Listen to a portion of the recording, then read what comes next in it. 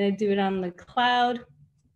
And we lost the beginning, but we are now live. So I'm gonna, so here are some of the key pieces that we're gonna be walking through today's workshop. Again, you'll get to meet the rest of the facilitators. We're gonna really ground ourselves in some key terms and concepts because we wanna really build and bridge from the same understanding. And we'll go into a little bit of the statistics and the stories behind some of the work challenges that women experiencing homelessness face. And then we'll talk about solutions, collective solutions, what you can do, and then close it with some next steps. So I will go to the next slide.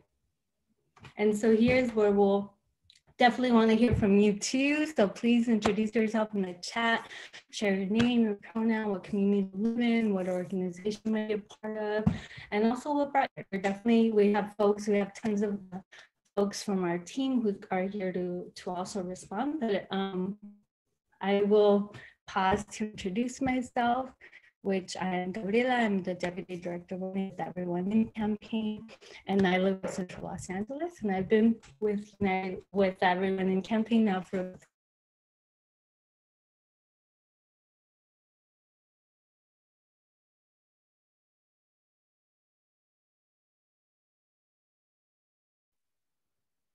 I think Gabriella froze. So maybe we'll move on to one of the other folks until she gets back. Oh, okay, she's back. Yay, okay. You're on mute. I apologize. I have like the worst internet in the universe. I apologize. So how about I pass it? I don't know how much of that was captured, but I've talked enough. So I'm going to pass it over to Lorena from the Downtown Women's Center. So if we can go back. Thanks, Gabriela. If you have the worst internet, I've got construction. So between the two of us. That's what it is. Well, good evening, everyone. Lorena Sanchez from the Downtown Women's Center. Very happy to be with you tonight. Thank you for introducing me as an expert. I certainly feel knowledgeable, but I feel like mostly we are trying to do the work and get out of the way. Thank you for the invitation. And my role at the Downtown Women's Center is I oversee development and communication, all of our public affairs work. And I love doing events like this that raise public awareness. I'll pass it on.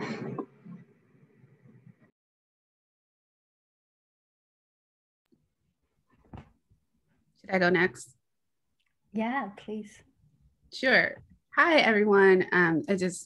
Please excuse me, my allergies have came all the way back in full motion. I was like, ooh, flowers, and I remember what flowers do. Hi, I am Nerbese Flint with Black Women for Wellness and Black Women for Wellness Action Project. My pronouns are she, her, hers.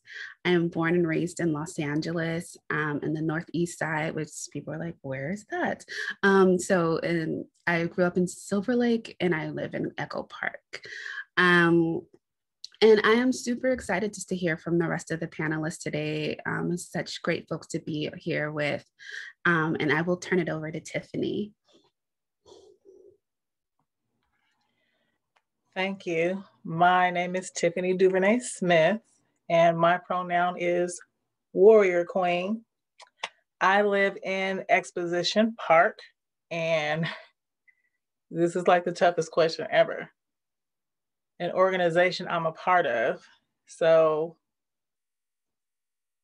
I'm not going to say everything I do, but the Timeless Group is a reentry organization. NAMI Urban LA is a mental health organization. Cal Voices is mental health advocacy. CSH, Corporation for Supportive Housing. I'm a Speak Up advocate, and I also do consulting for them. And at this time, I'm employed by LAHSA, the Los Angeles Homeless Services Authority. And I'll be sharing my testimony later from the lived experience perspective of being a woman and being homeless and other intersectionalities. Thank you for having me. Thank you, Tiffany. We're so happy to have you as well. And again, thank you all, and please keep introducing yourself in the chat. So again, as we mentioned, we wanted to ensure that we grounded sort of the language that we'll be using, the terms, the concepts. So we'll pass it over to, oh, can you go to the next slide? Thanks, Frank. Again, you know, gender justice is still such, you know, an integral part of what we're all building together intentionally, and we wanted to ensure that we framed it as a systematic redistribution of power and opportunities and access for people of all genders through the dismantling of harmful structures, including patriarchy, homophobia, and transphobia. It really, you know, it also stems like, what does it mean for us, right? Like we all get to define, as Tiffany said, like we can define ourselves as warriors. We can define ourselves as fighters and caretakers. You know, I'm a mama, so for me, like number one role is a caretaker, and you know, and we all get to express it of what it looks like to us. And so please, you know, feel free to share some of that. You're gonna hear this through this concept through the lens of the work that we all do through housing justice. And that's why it was very important to bridge both housing and gender justice, because it really is, you know, an essential human right for us to have a home, and also to be able to, you know, firmly stand in who we are and who we identify with. So we wanted to make sure that, you know, you'll hear sort of from all of our perspectives and backgrounds, especially from the work that we do. So I'm going to pass it over to Lorena. Oh, no, I'm sorry, to Lorena yet, but we, and again, we want to be very transparent. We are trying to make sure that we are sharing the information and also for it to flow as much. So Norvise, I'll ask her to you to talk about the next piece.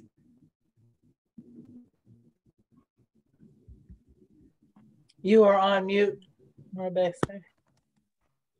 I was just going a mile a minute. Sorry, y'all.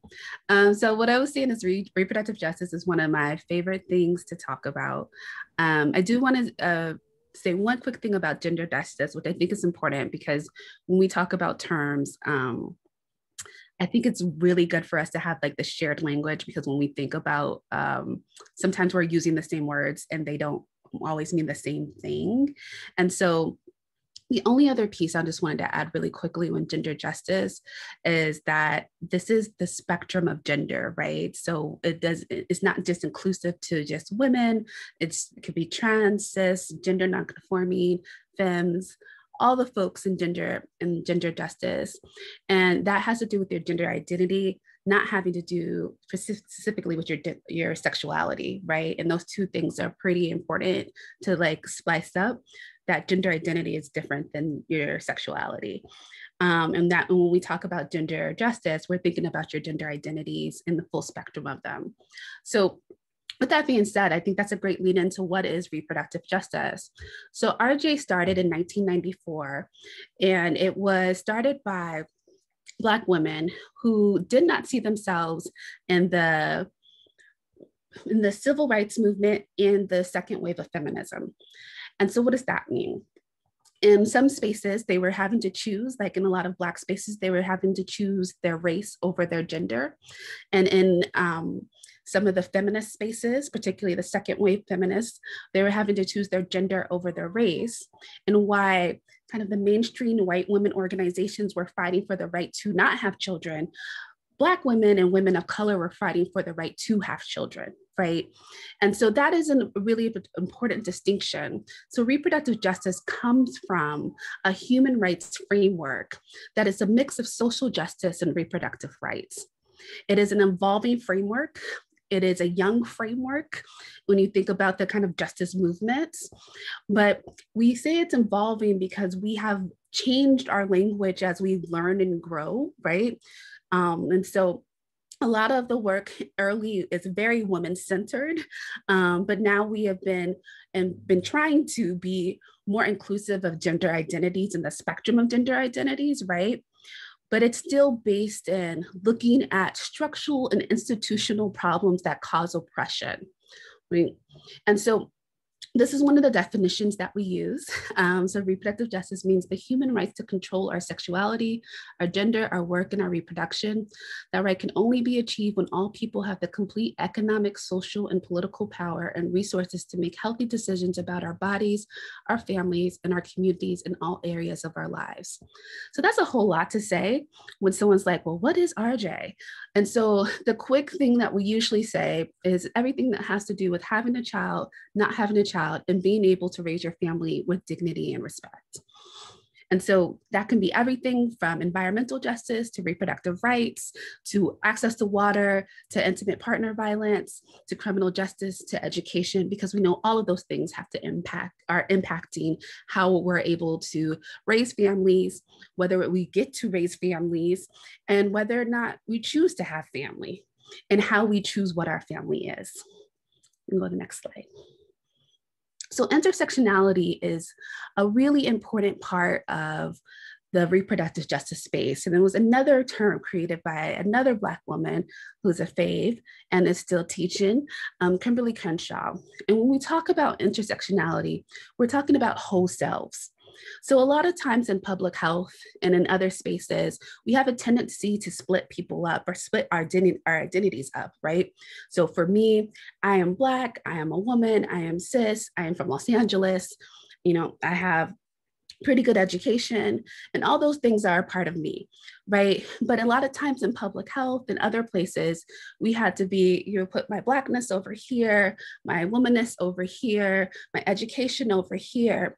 And so we have these like broken ways in which we look at folks. And intersectionality talks about the wholeness of people, right? We're looking at people in their full identities, both their powers and privileges, right? And also the oppressions that they experience. And we use intersectionality, or the framework of intersectionality in reproductive justice, as we think about how do we approach the work that looks at full bodies and full selves, right? And so that is an integral part of how we do our work, is making sure that we're not splitting people up, and that your race and your gender and your class are all things that we can't really pick apart when we're trying to talk about problems and solutions to those issues. Hopefully that makes sense for everybody. So intersectional views of economic inequality. So one of the things that we talk about quite a bit is this space on how economics has a complete impact on your reproductive justice and what is possible, for you to be able to start families. And a couple of things that I think are really important is that a lot of folks are living in poverty, both United States and in California. And thinking about what that looks like when we talk about folks who are living in poverty, is that if you do not have enough money to pay your rent, if you don't have enough money to eat, or have food security, if you do not have enough money to feel safe, right, then that limits your options on what you are actually able to achieve and what you are able to dream. Right. And so one of the biggest pieces that I like to break out in Los Angeles is that 14.4% of Black women between the ages of 16 to 64 are unemployed, which is one of the highest rates across all women. Right. And so we're looking at folks who have these compounded intersectionalities, right? So if you are Black, we already know that you're dealing with racism and white supremacy.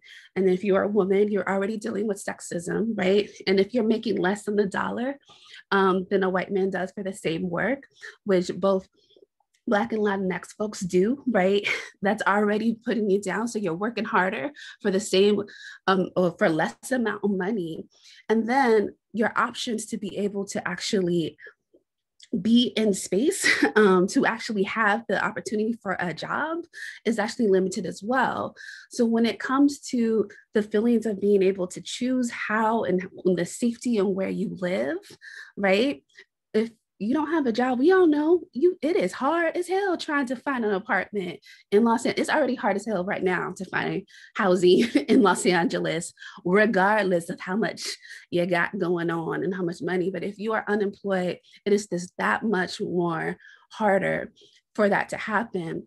And when we see and we look at, if we go downtown and we see and look in the streets of who is out there, the communities that are out there, we see Black folks, right? And see Black women, which are one of the highest rising, older Black women, one of the highest rising folks who are experiencing homelessness in Los Angeles.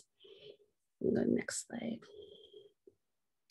So the effects on COVID, I think, is particularly important.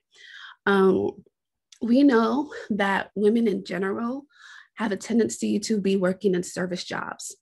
And we know service jobs were one of the hardest hit. And when we're talking about service jobs, we're talking about hotel industries, we're talking about restaurant industries, we're talking about cleaning services. And so many of those jobs were absolutely cut when we first started with COVID, and many of them have not come back. And if you look at some of the national statistics, Black women in particular had some of their jobs have not come back yet, right? So there's a bounce back for a lot of folks, but not really for women of color, and particularly for Black women.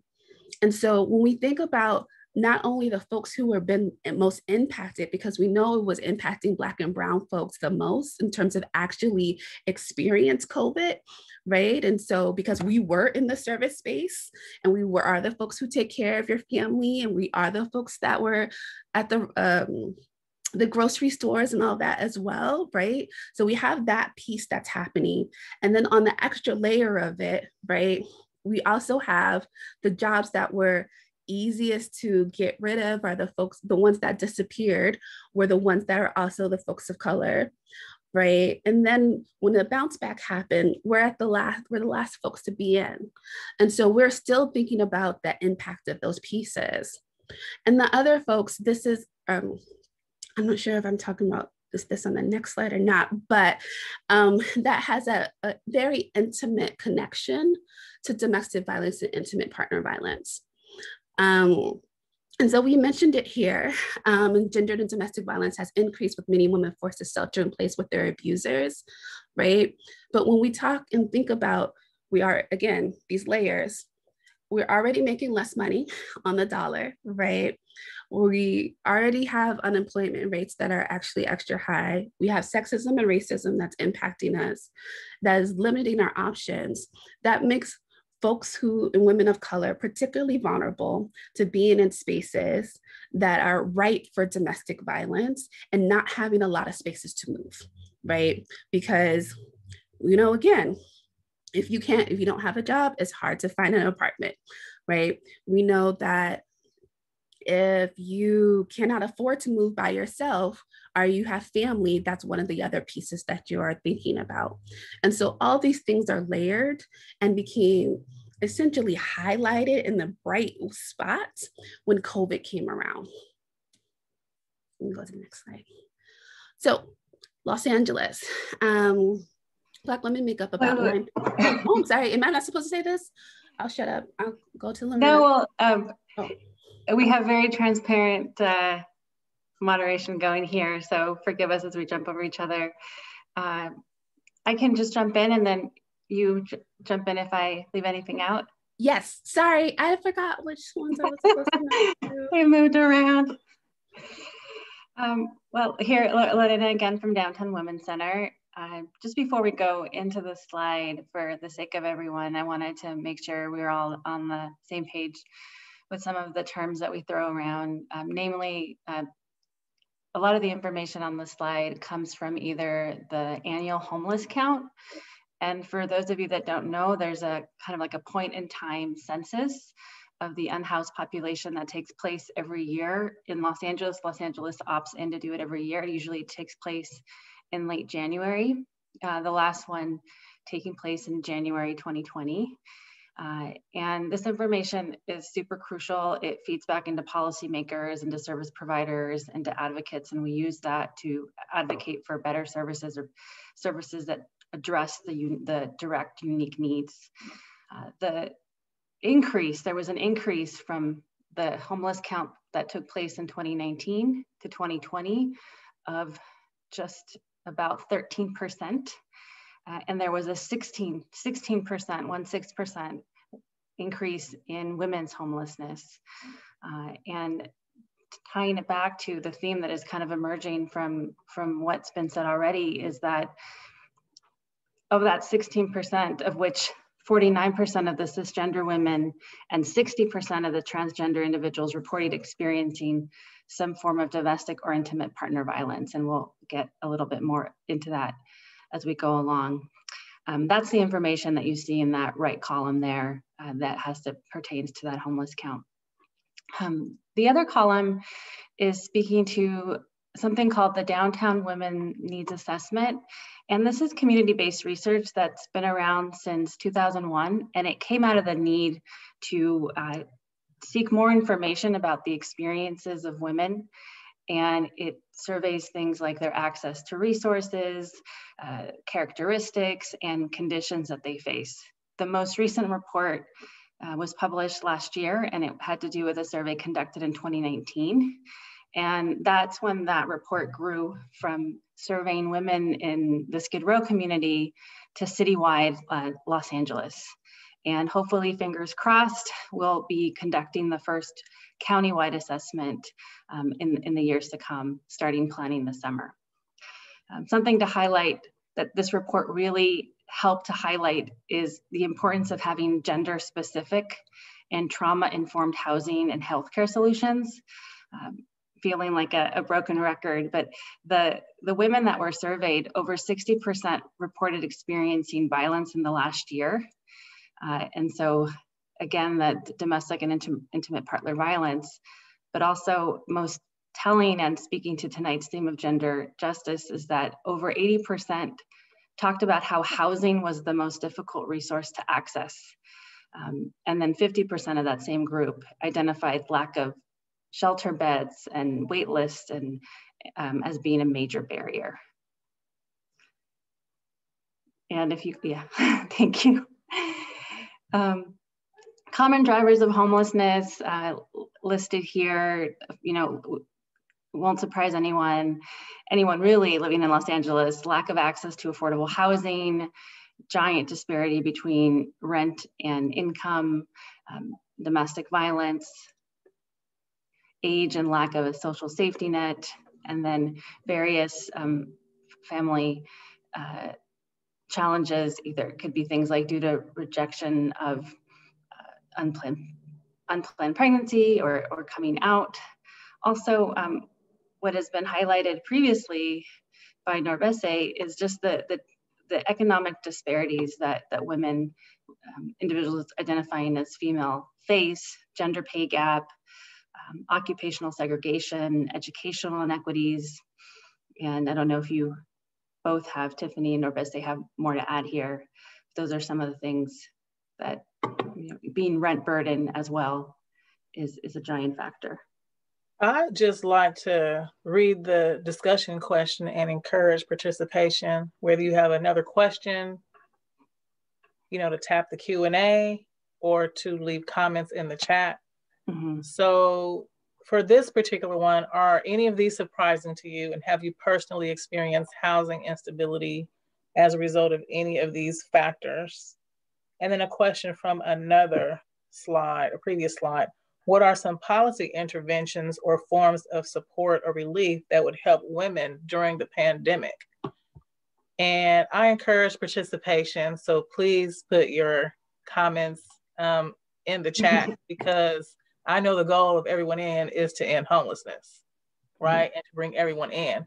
So your solutions and suggestions can definitely help drive policy changes. So feel free to share your opinion with us. Thank you.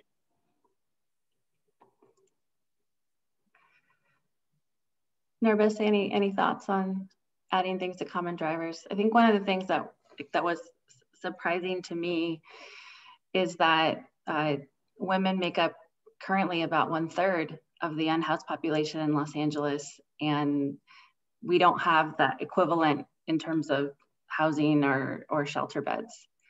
And it's, how can we hope to meet that challenge unless we can keep up with the resources needed? Yeah, the only thing I would add is that having a child is one of those pieces that actually increases your risk, unfortunately. I know that, I don't know everybody's offhand, but I know for Black women, 70% of single Black moms, yeah, are paying, excuse me, single Black moms are paying 70% of what they take in on average to just cover their rent. And so if you think about cost burden and that the vast majority of people should be paying, I think what they say affordability is about 30% of how much that is, right? Above that, and how little you have to play with if something goes wrong.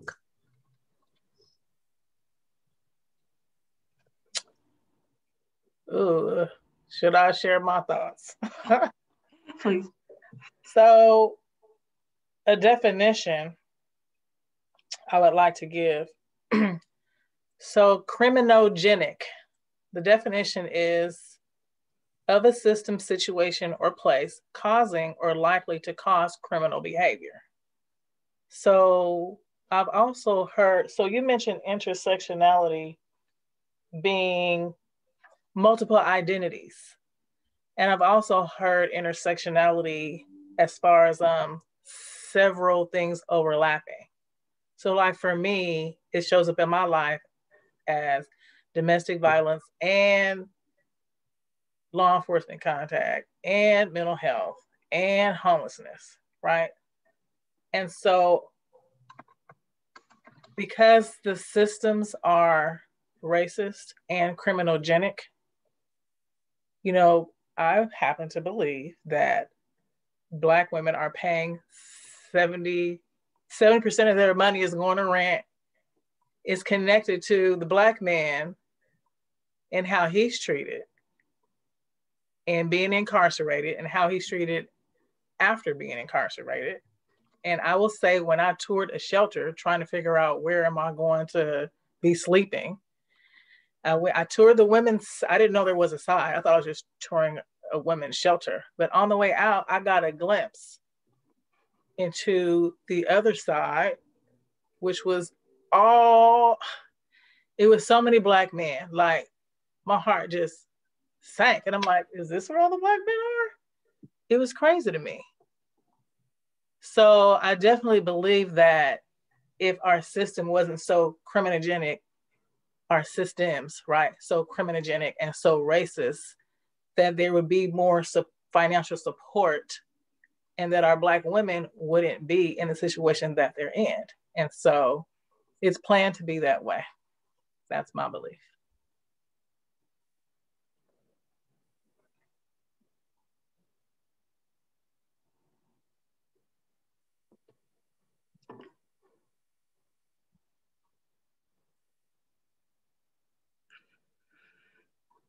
Okay. Yeah, I'm not muted. So I think it will surprise no one that since the pandemic hit the States, there's been a reported increase in the number of domestic violence cases and 911 calls related to domestic violence abuse, especially in large cities like Los Angeles. I was reading earlier that LA County Department of Public Health reported a 32% rise in DV calls in December of last year, with an all-time spike in May when DV calls were triple that of May 2019.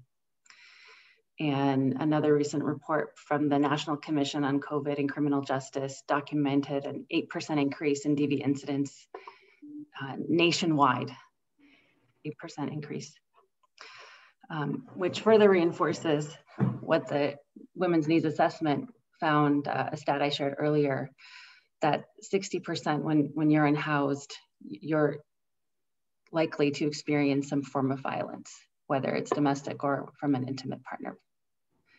I believe my colleagues had some thoughts here to add as well. Yeah, I just wanted to, oh, Tiffany, did you want to go ahead? No, you go for it. Okay. I'm gathering my thoughts. The only thing that I would say that like the intimate partner violence and your ability to be safe, what I had said before, and the ability to make money, and how COVID has all came together, right, has made this perfect storm of these intersections that have put a lot more folks at risk, right?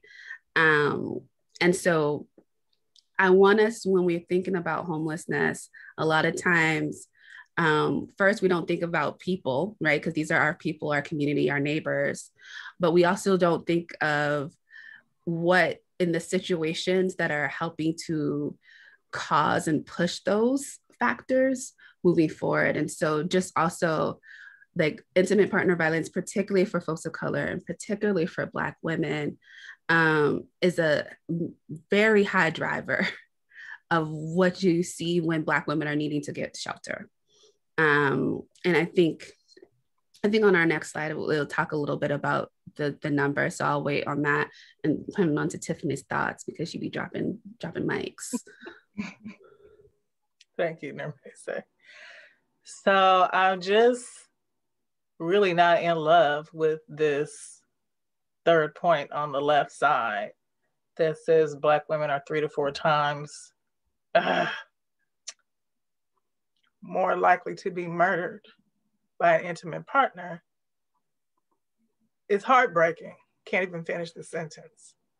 So when I left my relationship and I reached out for help, I said, I'm gonna end up dead or in jail on accident or on purpose. That's just where I am right now and I need help. And it's true. You know, if you imagine a tornado, you know, you draw a tornado on a paper, right? That point at the end is death. So it's the death of the relationship because you run for your life, or it's the death of the relationship because you killed someone or someone killed you. And the tornado represents this cycle of violence where the frequency, because in the beginning, it's spaced out and then it narrows down and becomes more frequent, right? So there's either a consequence or you have to make a decision. And it must be a lack of opportunity to move on and lack of resources and just a lack of understanding what domestic violence is, what power and control is, because I definitely never saw a power and control wheel and didn't know what domestic violence was until I was 38 years old. Now, I know there's more bullying workshops and awareness happening in schools, but not when I was growing up. So I was completely clueless, but I definitely had that fear. I wanted to say something about the coordinated entry system, which is when I was housed. So I started my paperwork October 2014, and I moved into my place February 2015. And so I believe it was at the turn of the year where that VI SPDAT came into place with this coordinated entry system. And it was basically my housing navigator, you know, the case manager with one of these homeless services agencies who advocated with the Shelter Plus Care eligibility worker to not make me do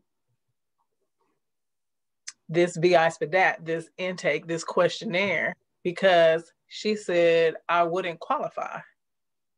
So you have this scoring system, and I don't believe domestic violence was on there yet, right? So you have this scoring system that the higher you score, it puts you at the top of the list for housing. And so her believing that I wouldn't score that high, I wouldn't have been able to get this apartment that I've already viewed, that I've already done all of my paperwork for, right? And then just imagine sitting in front of someone that you've never met, telling them all of your personal business. Does it really work that way? Who are you? Why am I going to tell you anything about myself? And if being formerly incarcerated always counts against people, and substance abuse always counts against people, why am I going to tell you even about my incarceration or my substance abuse that's going to help me score higher in order to be at the top of the list to get housed? I'm not going to tell you that. Therefore, my score is going to be low, none of your business. But after a while, a couple of years go by, maybe you do reevaluate me, and all of a sudden I'm saying yes to things I previously said no to. So then it's like, well, what happened? Who's lying?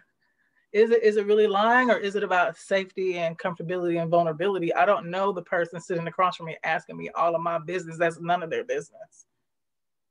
And the financial abuse can also be the woman is the one paying the way. The woman is the one getting fired. That's financial abuse, economic abuse. It's not always a higher income partner. And this is my personal story. So I'm just showing a different side to the financial abuse that's mentioned here. And thank you for asking for, for me to elaborate a little bit on the slide. I appreciate it. Thank you.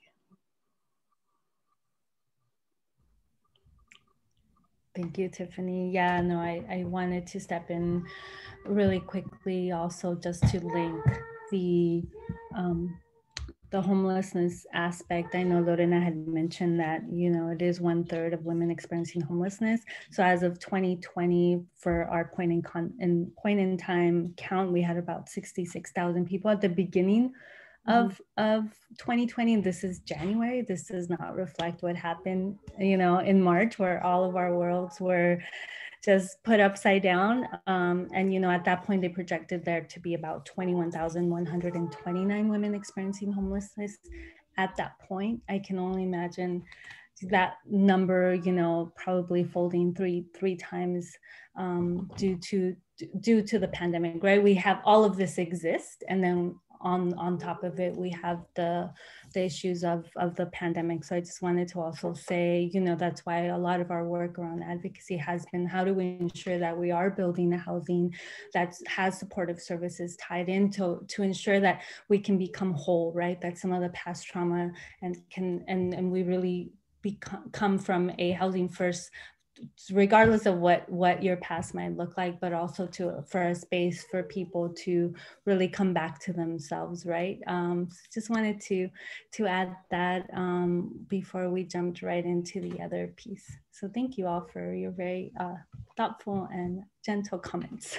I'll pass it over to Norbert on the next slide. Thank you. And then also, I just wanted to be cognizant. Thank you, Tiffany, for sharing your stories with us, because that is difficult. And I just wanted to acknowledge, we appreciate you sharing that, because that's helpful for me. And also, it's a good reminder of it's real people who are feeling real things, and that can look very different for a lot of people, but it's real people. Thank you. So I just wanted to spend some time talking about intimate partner violence in Black women. This is a sigh for me, right? Particularly what this looks like in Los Angeles. I was reminded this week with the conversation around Quavo and Swati. If y'all are in the hip hop world, you know who I'm talking about. If not, you'd be like, what are you talking about, girl? But there was, they had broken up Quavo's from, oh God, what is it? The Migos? Okay.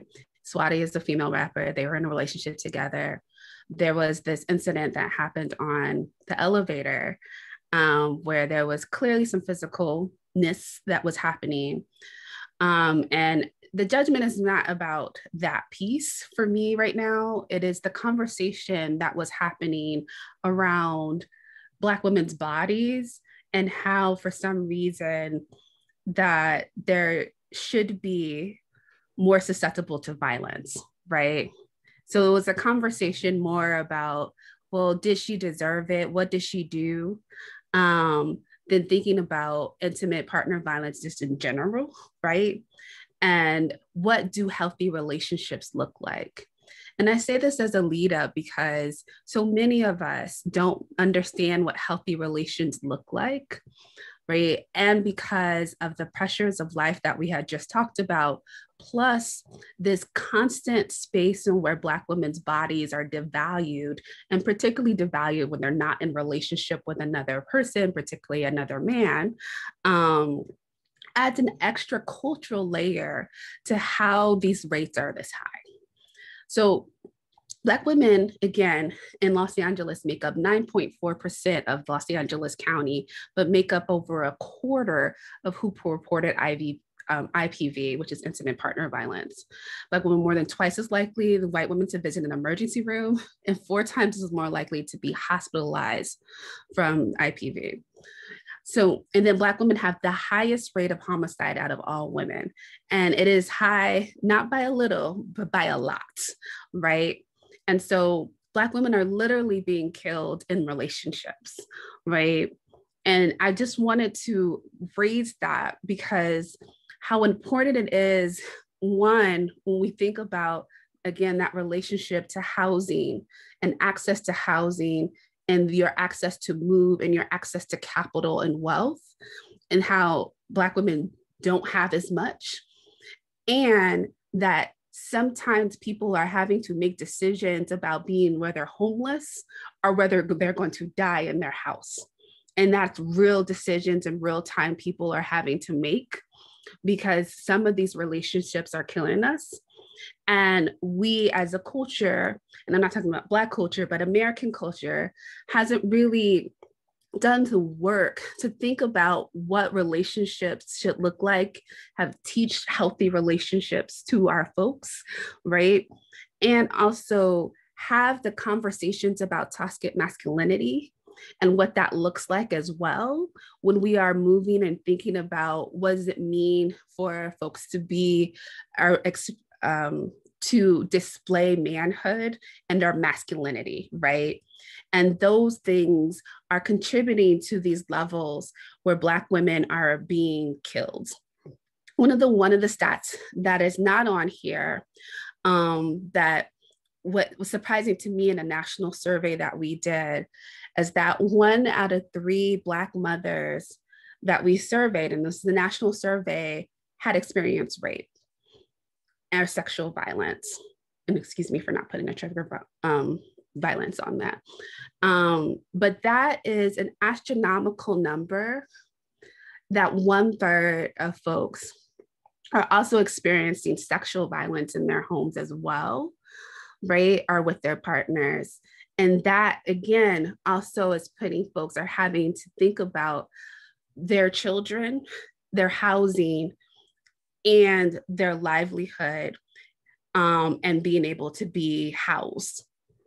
And so it's just something for us to also think about when we're thinking about those intersections of what homelessness means and what decisions people, or lack of decisions people have when it comes to how they are navigating a housing or homeless system in our space.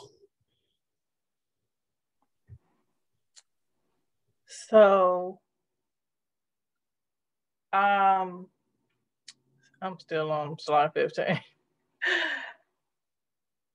And what you just said, Norbese. So how do you get out of the trap? Right? And it's really, I don't know, over 60,000 homeless people is terrible. And so we are over 509,000 units short on affordable housing. Then you have the homeless situation, right? And so I would say that it's pretty hopeless to be in a situation where you're in a relationship and then you have children and then you don't know the resources. And so even those of us in the system do not have a clear 1, 2, 3, 4, 5, 6, 7, 8 step. It shouldn't be that many, but we don't have a clear steps laid out on this is what you need to do in order to get out of there and in order to be housed in your own place, which will most likely be clear on the other side of town. You know what I'm saying? It's just a lot to take into consideration, and we haven't caught up with our big old problem, you know? And so I'm just like, wow, people are really going through it. Because even if you do reach out for DV services or homeless services, the reality is you better get in line. It shouldn't be that way. So then this is more abuse, more death, more trauma, more confusion, right? More mental health diagnosis, even if it's depression and anxiety. So we haven't caught up to our problem. A lot of positives are shared with what has been accomplished, especially since COVID. But we're definitely not caught up to our problem. And if we're serious about ending homelessness, we got to get serious about ending homelessness. And I'm going to say that it's a heart issue. So, of course, for the advocate, it's a heart issue because they've experienced it. We don't want anybody to go through whatever it was that we went through, right? And for the person who has a job, and I'm not saying this for everybody, because people are in this work because it's their passion, right? But there's a disconnect. It's still not an emergency yet. And it's going to come down to love. So we got the compassion and empathy. Those words are out there all the time. And they're real words, and there's real things that we feel. But I don't ever hear the word love. I just don't. And if we can't put our heart out there and really love and care about people, how are we going to end homelessness? How? Somebody said love followed by actions. Love is action. The emotion comes because of the action. If you're patient with me, kind with me, you're not envying me, you're not boasting about me, you're not being prideful, you're not being rude, you're not being self-seeking, you're not being easily angry with me, you're not keeping records of all the wrongs that I've done, you're not delighting in evil, if you're rejoicing with the truth, if you're protecting me, trusting me, hoping in me, persevering with me, that's love in action, according to 1 Corinthians chapter 13. That's love in action. It just is. And so I think with domestic violence, we get caught up in emotion, right? No way in your actions are you loving me, but I feel it occasionally. And we get stuck. And I did want to mention something about teaching about healthy relationships. I was fortunate to learn about healthy relationships from Prototypes. I stayed connected with them 5 years, learning about domestic violence and healthy relationships. And it's just a whole awareness that can help a person with their standard and not tolerate what may have been normal all of their life. So I feel like I had healthy relationships all of my life, but then with this person, it was like that analogy with a frog in the water, that it's slow heating up, and then the frog just dies in the water. Whereas if you would put it in hot water, it would jump out, right? And so I believe there can be a normal that happens in your relationship. But I believe that just from being in classes with several women, several support groups, is that it's linked to a previous normalcy. So this appears normal. If getting hit or pushed or cussed at is normal, then if my boyfriend cusses me out, I don't even see that there's anything completely wrong with it because my mama cusses me out.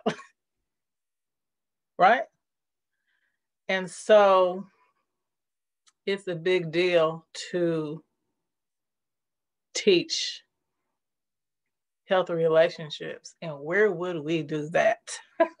You know, there's got to be the way to learn about healthy relationships from different places. Messages have to be communicated, whether it's a talk show, a television episode, something on the radio, something on the bus, a bus stop, a billboard, you know. There's got to be something to draw people in, to even be interested in a healthy relationship, to go to a certain place. And now we're all in internet land, right? To learn about what a healthy relationship is. And it is the awareness. The awareness is what empowered me. So I was at Prototypes for 5 years. But my first 90 days, I was in my relationship and nobody told me to leave. It was what I got in those 90 days that empowered me to step. And not into an apartment. I was homeless at the time. Walked out into more homelessness by myself. So I think there was a safety because, okay, I'm homeless, but I know this person. So to go out on my own, it was a really big deal. And I did have people who loved me, who began helping me once I started being open and honest, you know? And that's another thing, suffering in silence. I'm not going to tell you what's going on with my relationship so you can have all your opinions about me. And I'm already giving myself a hard time. So people stay. People still don't know what to do. And that's why these numbers are too high. People still don't know what to do. It's too normal. And that's another thing to change.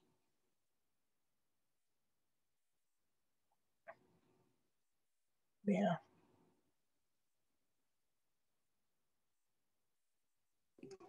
Thanks for sharing, Tiffany. Frank, I think we can go to the next slide, which... Okay, so challenges for women experiencing homelessness. Survival sex work and correlated violence criminalization. This is for people who are actually homeless. This is what people are doing for money, right?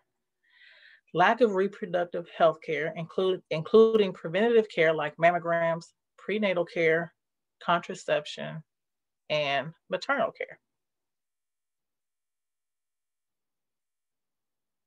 I know that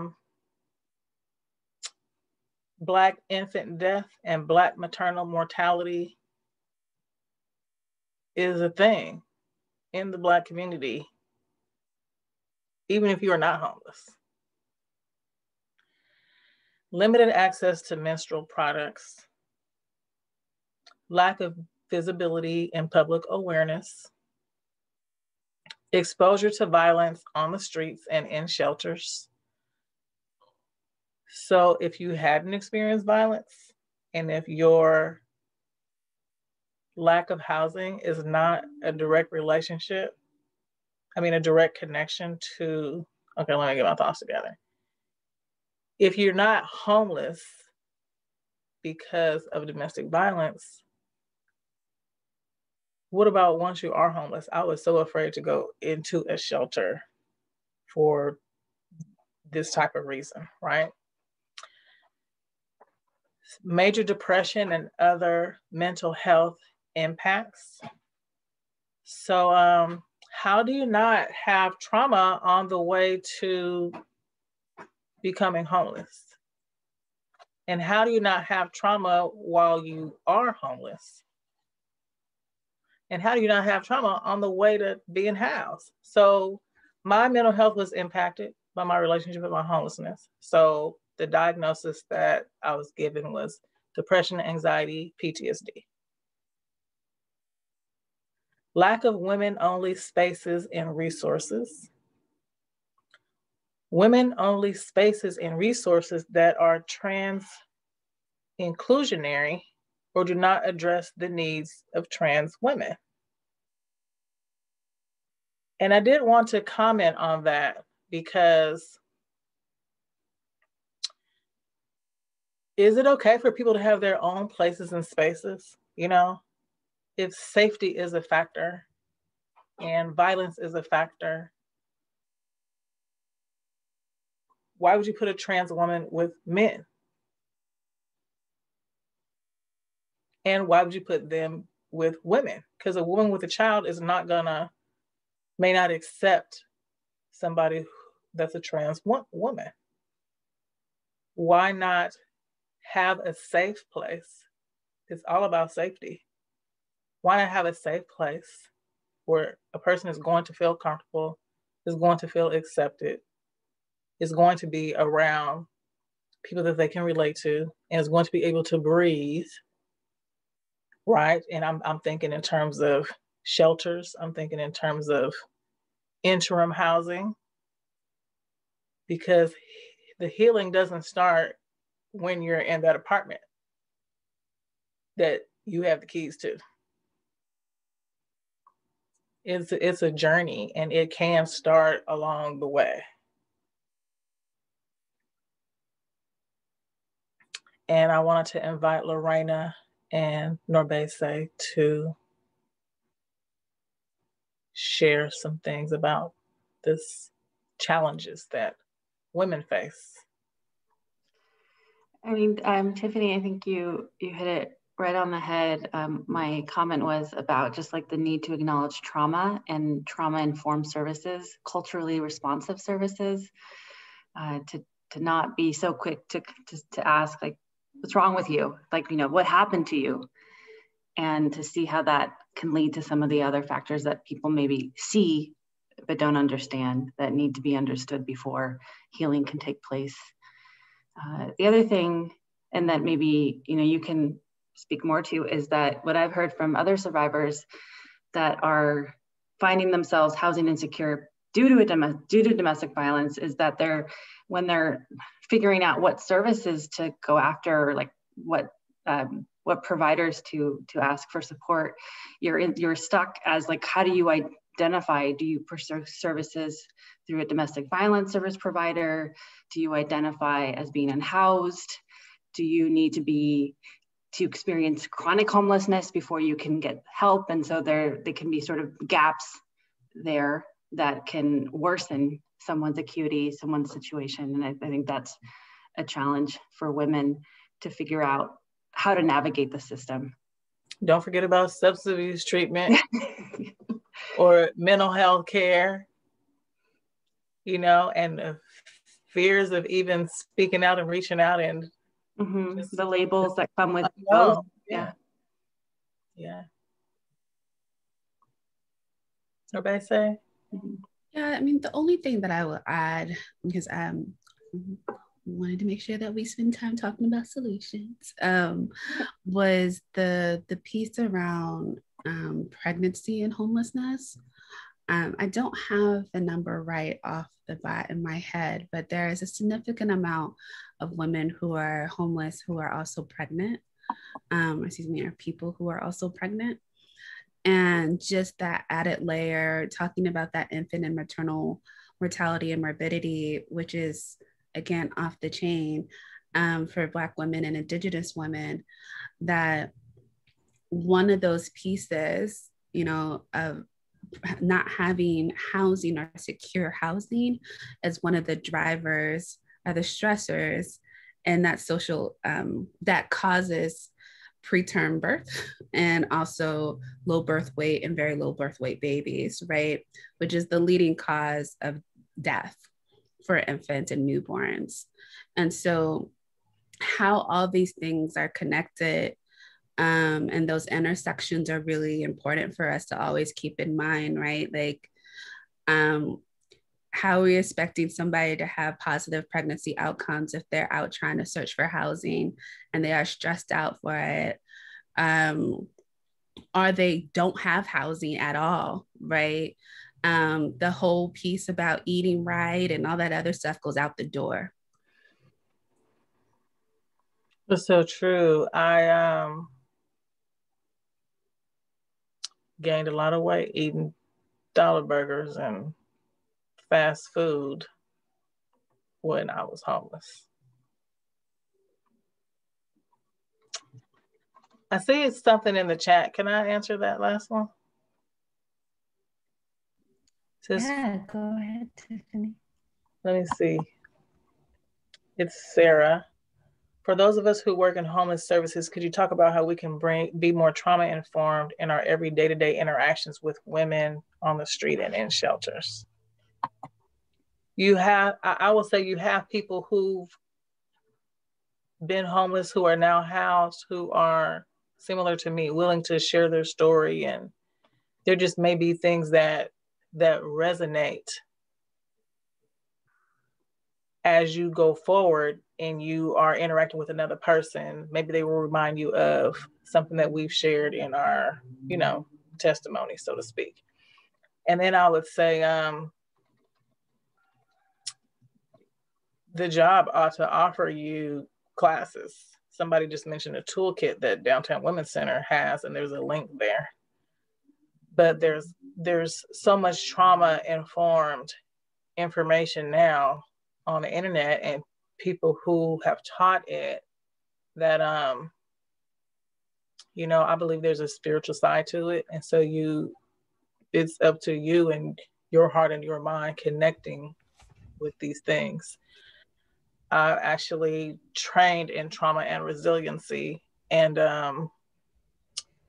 as a trainer, and one of the things that I've taught is trauma responses. And so I think that's what I'll leave you with anyway, is understanding trauma responses.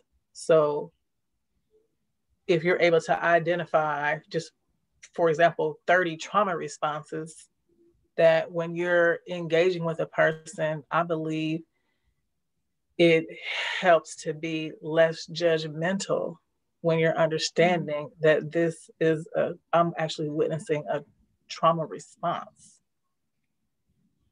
What I think of someone's personality is really, it could be a coping mechanism, right? It could be a trigger that we're witnessing. And so I think having an awareness and then also having love in your heart helps you to be, responsive to other people's trauma.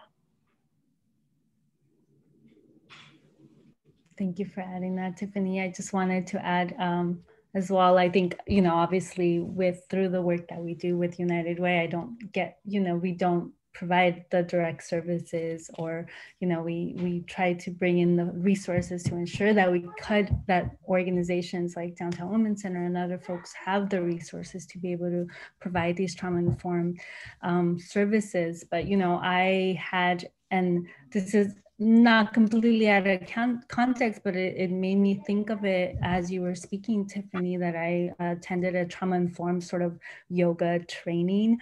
And, even the way that you would approach someone, in the space, which makes me think, if they're doing a position, you're not just going to go and touch their back or adjust their, lower back or whatever, that you just have to approach it in a very consensual way, right? And I would imagine to Sarah's question, I would imagine you would have to navigate in just the same way, right? Even as you're approaching someone, before you sit down, you're making sure that they can see you, that you don't come from behind. All of those things I think are so critical to making sure that, that we are creating this very, very safe space for everyone. But thank you for always adding so much more than we can even imagine. And I'm gonna, if we're good. I think we're going to pass it really briefly to Lorena. And I think, Tiffany, we're going to hear a little bit from you. And then, yeah, we definitely want to have some space right before 7 o'clock to talk about some of the solutions, some of the advocacy work that everyone is doing on this call. So I'll pass it to Lorena very briefly. Okay. Well, it was my pleasure to more formally introduce Tiffany. I got to know her as last year through the Domestic Violence Homeless Services Coalition, where she served and continues to serve as an advocate. Tiffany is a systems reform advocate focused on domestic violence, survivorship, mental health, stigma reduction, housing our homeless neighbors, and criminal justice reform. She uses, as she's doing tonight, her lived experience to encourage others to tap into their own power to break patterns, cycles, and chains while recovering through trauma, through healing and dealing. She also, as she mentioned, works for the Los Angeles Homeless Services Housing Authority. As I think everyone on the call will agree with, she's a powerful force in the community, and she uses her positive attitude and energy to kindle hearts and change minds and policy. So thank you for joining us, Tiffany, and for sharing already so much of your story. I'll hand it over to you. Thank you. Wanted to address, someone had a question. So let me see really quick. Yeah, and so I just sent you my email address in the chat. So feel free to email me and I can give you the resources that I have to help you do whatever it is that you want to do in your situation. It sounds like you want to leave and you don't know where to go. So I can be in communication with you about that. And thank you for the introduction, Lorena. So I shared along the way, which is all a part of my testimony. I will say that I feel like I already mentioned like my healthy relationships, my upbringing and things like that. I did have in my teenage years, I was living with my dad and my stepmom and wasn't getting along with my stepmom. And my mom's side of the family was where I got these messages like, hang in there, stick it out. They wanted me to wait till I graduated high school. So those hang in there and stick it out messages were in my mind, and it carried over to this relationship that I was in. Hang in there, stick it out, and things will get better, and this kind of thing. And so I just had to learn, like, I couldn't change him. He came as is, and that I could change myself by exercising my power of choice. And learning that is something that empowered me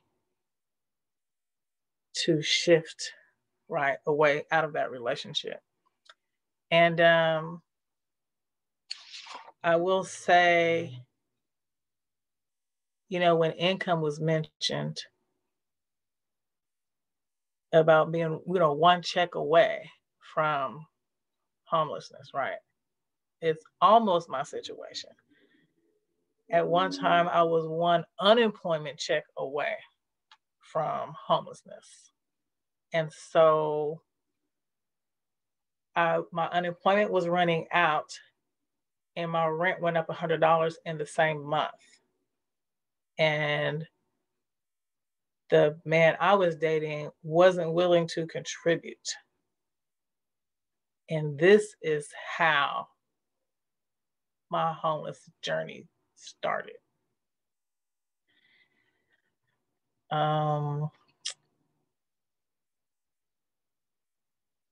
60.5% of families with children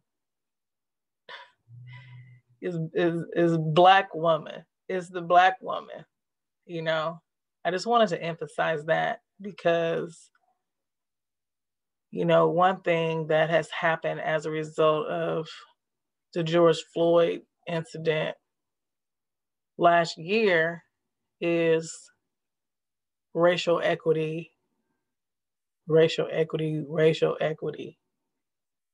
How to Be an Anti-Racist, that book, right? Diversity, inclusion. And I believe this is happening nationwide in different organizations. And, you know, these things are important for a reason. And I wanted to comment about just the difference in money, you know, and I'm saying that to say it's very real. So are you tired of hearing about racism? Well, imagine experiencing it, you know? So I would just, you know, I'm just gonna say it's a very real experience, and I'm not tired of hearing about it. And I just appreciate just the equity lens that people are striving to look through, you know. It's important to me. And you know, after becoming homeless, I was living in my car. And so just embarrassed to be even, I parked somewhere safe outside of someone's house that I knew, got a comfortability. That's very common, but it's embarrassing because then people will see you in your car, right? And then I was revisiting some of these thoughts the other day and I was just broke down, you know, but just even parking in someone's driveway is so humiliating because why can't I come inside and sleep on your floor? At the very least, you know, I'd rather be on your floor than out here in your driveway, right? Then when they didn't want me in their driveway, I'm sneaking into their garage. And the most grateful thing, the thing I was the most grateful for sleeping in that garage was there was a bedside commode in there. So I could use the bathroom. And one person who lived in that house knew that I was there. So when the house went to sleep, they would empty that bedside commode for me. And so just sharing some of my journey because, you know, it's very real. And it was me getting on cash and food stamps and asking my eligibility worker to help me in this relationship that I kept going back to. So I was 5 years strong with this person. I was like, man, I don't want to do this anymore. So, but that breakup, that back and forth happened for a few months. And I was able to reach out for help and get help. And I was referred to Prototypes, a domestic violence agency. And this is where I was able to fill out housing applications. And then 2.5 years later, I was part of a Shelter Plus Care program that said as long as I was taking care of my mental health, my rent would be subsidized.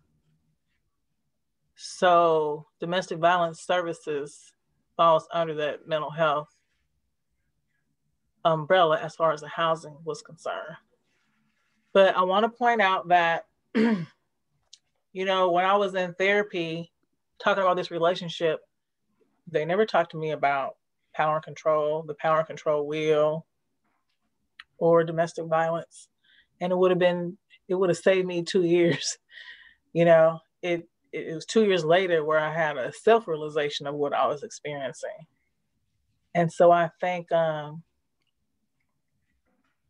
it's okay to be honest and open with the person that you're sitting across from who may not be in tune or in touch with what's going on. But I think that if I would have looked at that wheel and read it, I would have identified and had like an awakening, you know? I'm one of those people who I was getting services during my homelessness. I was going to support groups and having therapy during my homelessness and healing from some of the things that I experienced in that relationship, even though I was, still homeless. And I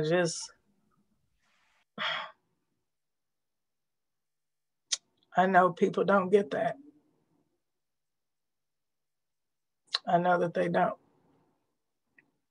And it would be great if we could shift to, more services, more trauma and resiliency for people, just more, therapy and just the stigma reduction even associated with that. Hey, you going through something because you living on these streets, but just being empowered and just having an awareness and an understanding of what I was experiencing, because it's hard to, be in corporate America, have my own place, have my own car from the age of 17 to the age of however old I was, 38. And then now here I am homeless, right? This is people's real stories, and then just dealing with mental health. And then my substance abuse was marijuana. So part of my PTSD therapy was linking PTSD to unhealthy coping skills and PTSD to substance abuse, right? But I appreciated being empowered. Like what I chose to deal with my trauma, I can unchoose it, right? And it's not easy. I happen to believe that it's very, very addicting. It's very addicting as much as it's leisure, right? And as much as it's identified as medical, it's still a coping mechanism that people use to deal with the drama and trauma that they have experienced or are experiencing in their life. And it was for me. And I know I can count on all my fingers and all of my toes that people who use it to cope with life, right? So I think people in the system, right? If you're working with the homeless, if you're really in there, it's not remote. You're not working remotely, right? And have you been vaccinated? Or like me, I haven't made that decision yet. And so I work with the homeless at one of the hotels for Project Room Key. And I'm deciding between this vaccination and my health. I have a family member who has, you want me to wrap it up? I have a family member who has a reaction to a vaccine. So I'm not just running toward that,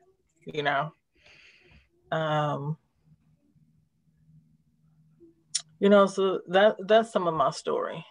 And like I said, DV is why I was homeless.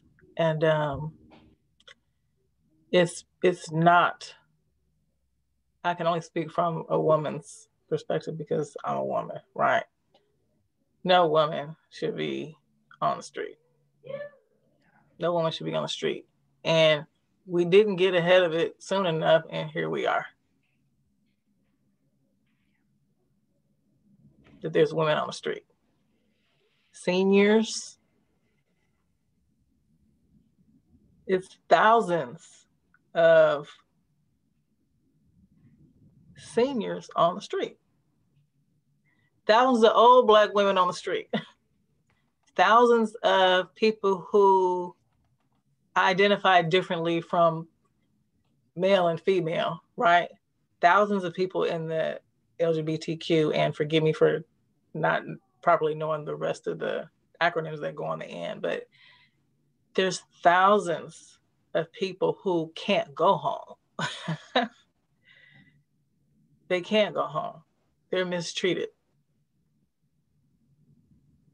And what about the girls?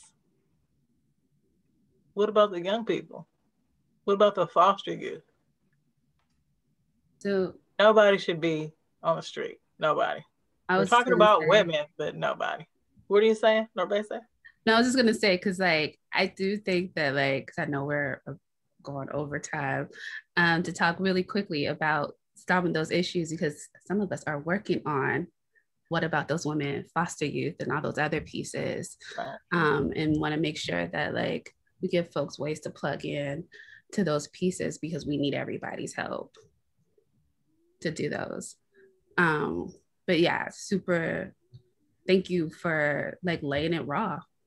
Yeah, some of my testimony and some of my thoughts is kind of all mixed in there together, but I think we could probably all stay like maybe a whole podcast. Maybe that's your next step, Tiffany. You have to like start your podcast so we can all just be captivated by both your story and your strength and why you continue doing this work. So thank you so much, and thank you, Norise, for helping us, move into some of the solution pieces, because everything you mentioned as you were talking about, I'm like, you were getting all the services, but you were still experiencing homelessness, right? That's why we are all working towards ensuring that we have more supportive housing. So while you're getting those treatment and coming back to yourself, you have a safe home, a stable place to be whole again. Because I think without that piece, we can do everything, but sometimes we have to pair it with that housing first approach. So I just wanted to and then to ensure that we can keep our neighbors who are currently housed.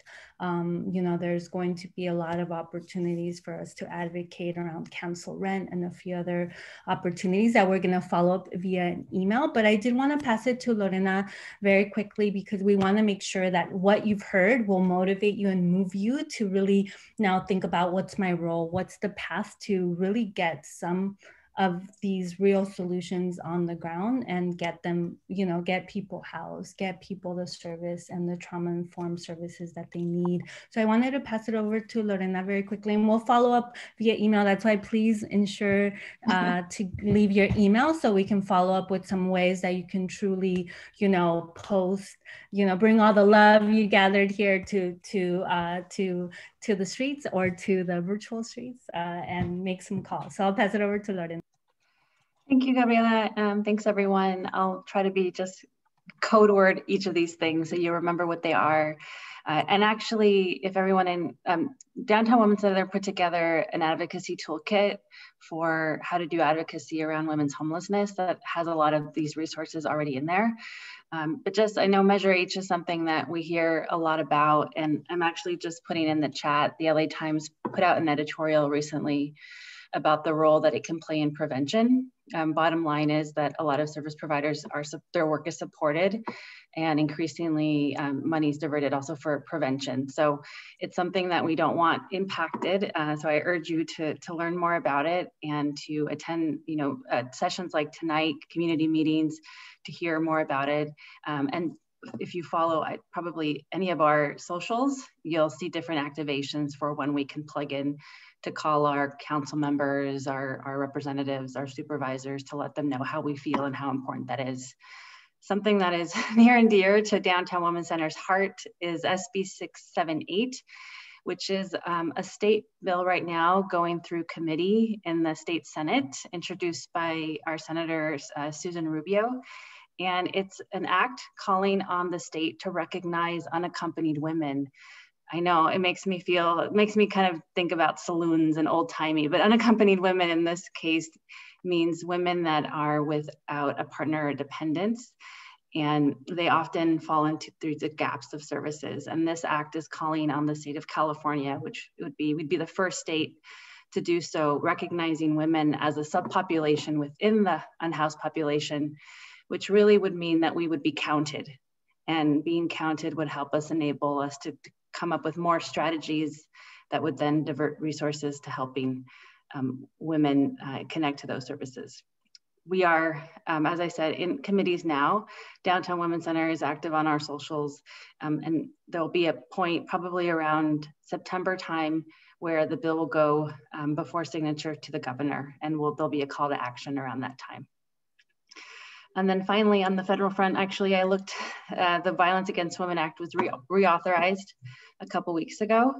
And that, for those of you that aren't as familiar, it's a lot of funding to help persecute women that are not women, but to go after perpetrators of violence against women. But the one that is still very timely is the Victims of Crime Act.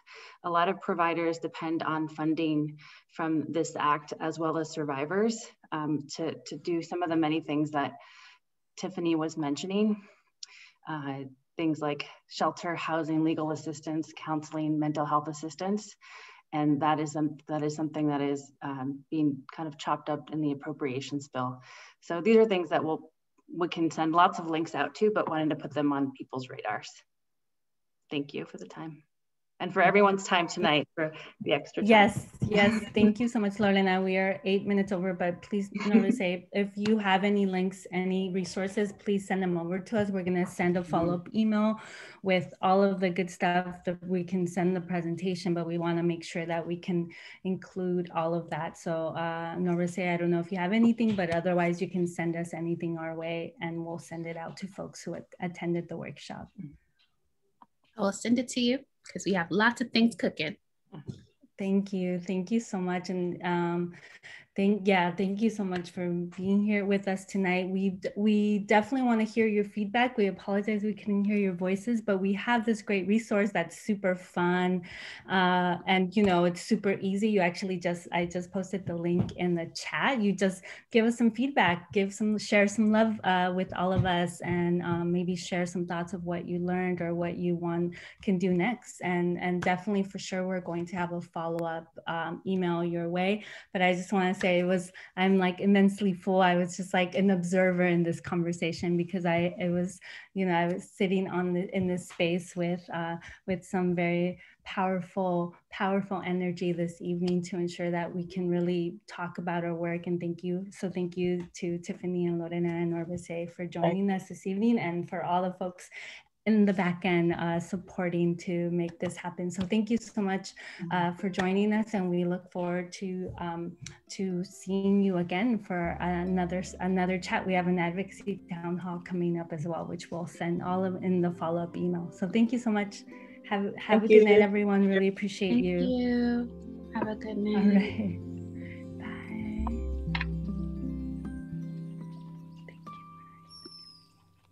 I'll keep it open a little bit so folks can catch some of the emails being shared in the chat, but thank you. Nice paneling with you, Lorena and Norvise. Yes. Thank you all. We really appreciate it. All right, I think if it's okay, Tiffany and Norvise and Lorena, if we can include your emails in the follow-up, maybe that'll be easy too. But, yeah. All right. Fine. Okay. Have a good night, everyone. Have a good night, everybody. Before the sun